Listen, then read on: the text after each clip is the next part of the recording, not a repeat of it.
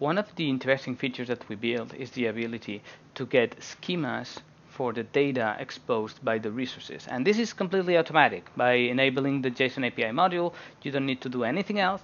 You just have the ability to get the schemas for the generated resources. So what is a resource? A resource is, for instance, a collection of articles or an individual article. So to get a schema for a collection of articles or an individual article, you just use a different namespace. In this case, we're using API to get the data out. But if we use schema instead of API, we get the schema for it. And that means that it's a way of describing the structure of the document that you would get from the API for a collection of articles. So you can see that this is an object that contains a data property that is an array of objects. So if we go and we open this here, this here API, you can see that this is an object that contains a data property, that contains an array of objects. In this case, it's 3 articles. So this describes the data, and you can see that it goes deep into the attribute and tells you that the NID is an integer, etc. So this is generating a schema for the generated data, and that is really interesting because using this automatically, a client, without knowing even that what shape the article's resource has, it could build a form to create articles because it can read all these properties. This is an integer, this is a boolean. It could build a checkbox for that, and a number input, etc., etc. So you can do many things. One of the most important things that you can do is, given a payload and a schema, you can confirm that the payload is correct, and you can validate that that JSON API object. So you can use directly this schema, or you can be a little bit more fancy and say that your schema is a combination of 2 schemas.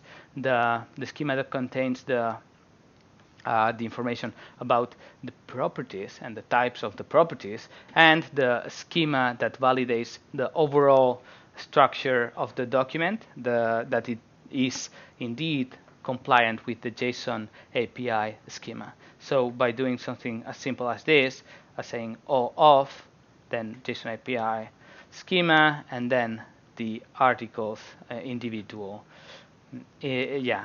schema. So basically doing that, you can validate your data.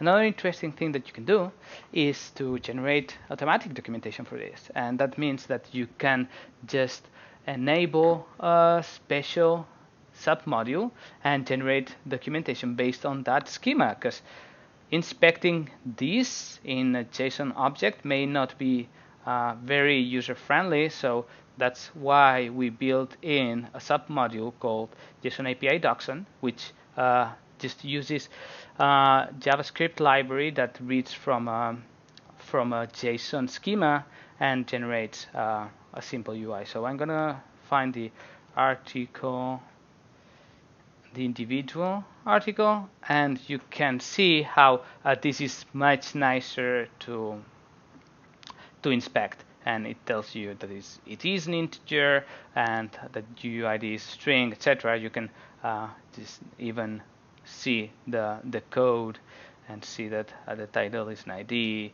etc. And it reads pretty much everything that we are exposing through typed data, like the description for a field, that this is a multiple value field.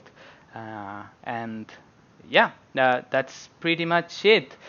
This should be just enabling. It should be available just by enabling the module JSON API doxon, and it will liberate you from writing documentation. You just enable this and allow people to just go here and check this. If you don't want them to access Drupal, you can just tell them, hey, access this URL.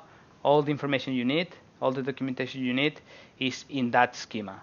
They can even use doxon in another place, in maybe throw it in a static site or whatever. You don't need Drupal for them to see the documentation.